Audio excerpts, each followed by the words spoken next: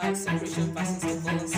Careful consideration to who you make your next of kin. To another Saturday of the Parent Connect Helpline Show. Obike cancer first, like even including herself. If you put everything, children who end up not even knowing who we are.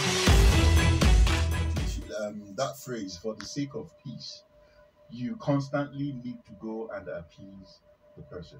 Because what you will have done is, first of all, you have not given the person an opportunity to figure out that what they're doing is actually wrong.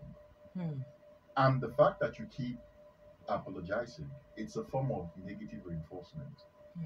Where for every single time something goes wrong, you need to be the one to go back and apologize.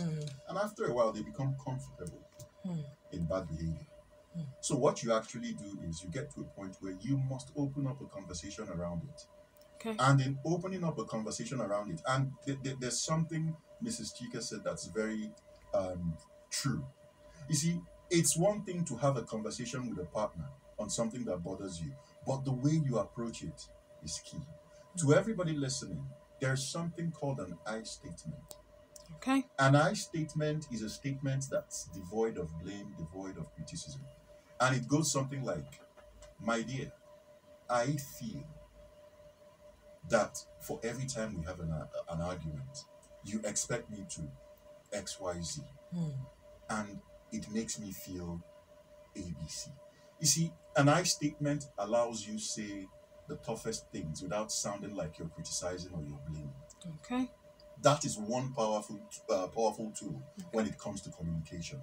So using an I statement, you can engage with your wife so that she does not see it as criticism or you blaming, but you're simply saying it. An I statement means that this is how I feel.